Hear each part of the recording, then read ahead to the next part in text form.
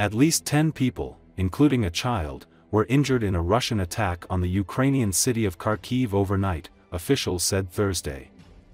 The State Emergency Service reported that a 5-story residential building was partially damaged. Ukraine's Air Force reported that 78 out of 105 Shahid drones launched by Russia overnight were destroyed on Thursday. 23 drones were neutralized over Ukraine, most likely by electronic warfare, according to the statement. 15 regions of the country came under Russian attack, officials said.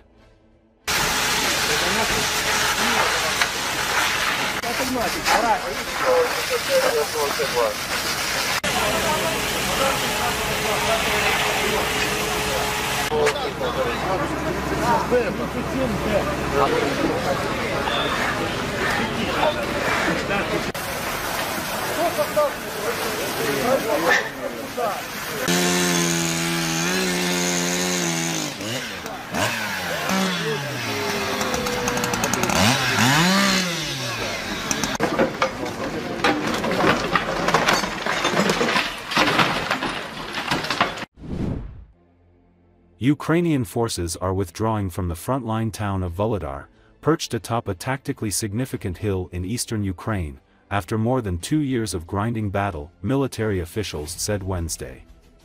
Volodar, a town Ukrainian forces fought tooth and nail to keep, is the latest urban settlement to fall to the Russians.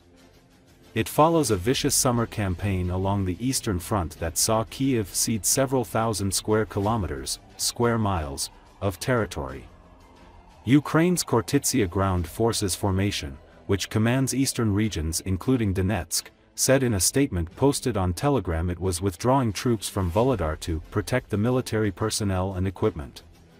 In an attempt to take control of the city at any cost, reserves were directed to carry out flanking attacks, which exhausted the defense of the units of the armed forces of Ukraine.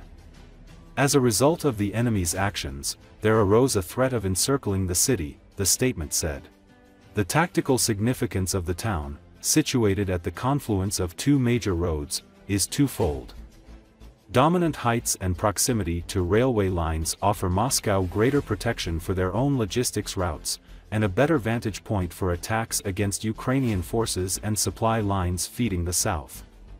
Its capture is another notch in Moscow's belt, bringing it closer to the key logistics hub of Pokrovsk.